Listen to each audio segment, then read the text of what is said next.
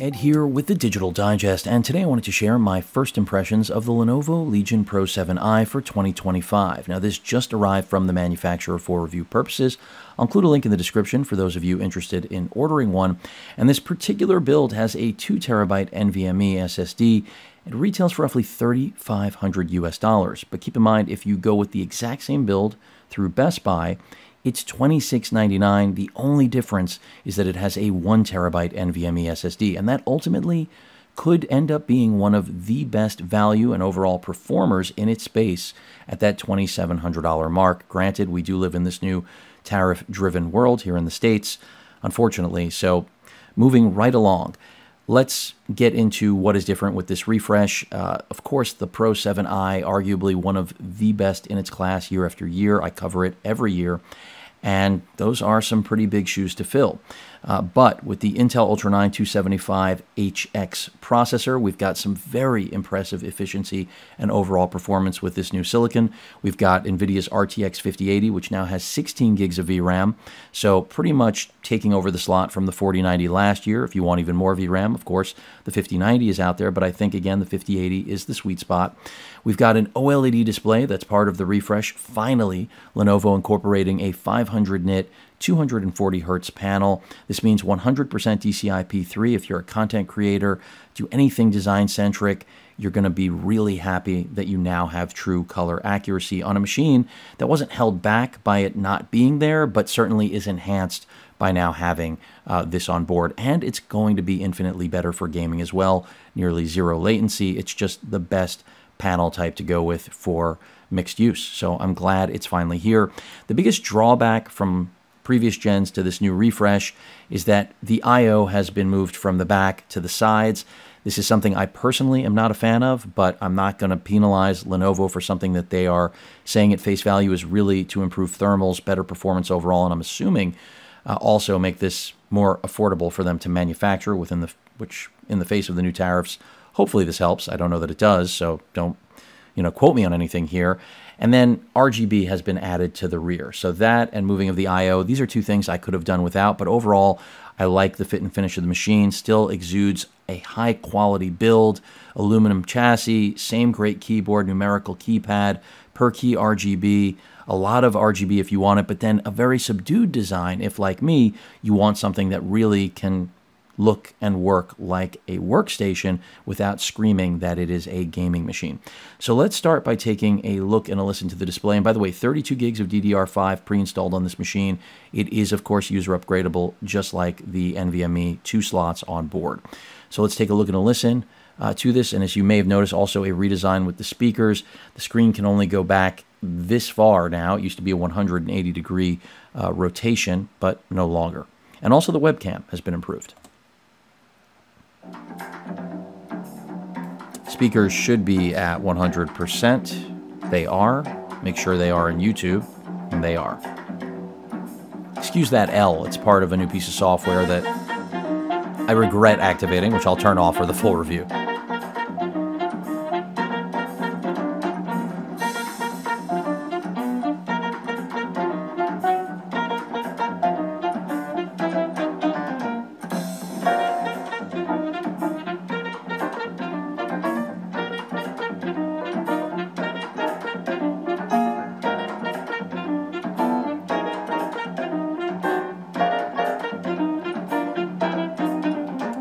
So what I can tell you already, as I kind of, introduced this machine, is that this OLED is a phenomenal addition to it. And one of the best ways to improve this machine was to upgrade its display. So again, very happy that Lenovo did this. I mean, 240 hertz, OLED. It's still 2560 by 1600 res, but I think that strikes a sweet spot for performance and pixel density for the gaming space that it's in. The 16-inch panel is excellent. Now you'll hear some spoken word. Granted, my audio in this isn't my usual studio mic, but still good, just to hear what audio sounds like when someone is speaking. It's on there for just about everything, but I'm still not finished. Certainly haven't started installing games or any of my other content creation software for editing, but we'll get there. But in the meantime, wanted to show all of you what the build looks like. This is the MSI Meg Maestro 700. I think it's the PZ. I'll include links in the description for. And again, great speaker performance from what I've experienced thus far. Great display quality, no touchscreen. It is high gloss. If you couldn't tell, you probably see me, a little bit of a reflection going on here. Let's now talk about other performance features. So when it comes to the NVMe's, this model I mentioned has 2 terabytes of storage, but it appears that it's running 2 separate Hynix drives. They are not Gen 5, as you can see from those speeds, but they are more than adequate. So if you buy this pre-configured with 1 or 2 terabytes, you will not need to upgrade it, in my opinion.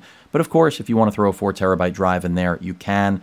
I believe one of the 2 drives will support a dual-sided drive, the other will not, so just keep that in mind. I think there's not enough space. I haven't opened it yet, but that's at least from the info I've seen so far. But that's definitely in line with what I expect to see from Crystal Disk regarding a Gen 4 drive. And then you can see here the results from TimeSpy. And I have to say, I'm impressed, also not surprised. After all, this is an RTX 5080. It does have 16 gigs of VRAM, all the latest and greatest tech that you could get for a mobile machine. And as you can see, gaming is going to be a pleasure on this, especially, again, with that OLED display. So whether you're running something like Battlefield 5 at 1440 Ultra, you can see infinite frames for that. I have installed Helldivers 2 on here. I will be testing that out, but it's not that demanding, so I'm not expecting anything crazy. And you can see here 90 frames from Red Dead 2, which is, Red Dead Redemption 2 is really I would say the beefiest title in the estimations that TimeSpy will throw out. But that 21,386 is right in line with 4090 performance from last gen. So this is where it should be. And I had a lot of concerns about the 5000 series mobile GPUs, and well, generation over generation, the performance isn't what we saw, obviously going from 3000 to the 4000 series, but this is still decent. And I think if you're looking for a modern machine that has it all, this is definitely headed in the right direction, because you're going to be able to game really at 4K if you desire. I'm a 4K gamer. I live exclusively pretty much in 4K for work and gaming. So hooking this up to an external display and gaming at 4K is going to be fine, just like it was with the 4090 and even borderline with the 4080 mobile last gen. So this is right there. Now, if you need more headroom, that's what the 5090 is for. You get more VRAM and more overall performance, but I don't think it's necessarily going to be worth the extra juice for the cost. So we'll see. But again, really solid performance out of this. I mean, really, this is a desktop workstation in a mobile profile. Now, when it comes to battery life with this sort of hardware, granted, the Intel CPU is so much more efficient this generation with the new chip that Taiwan Semi cranked out for them. But nonetheless, this is a 99 watt-hour battery.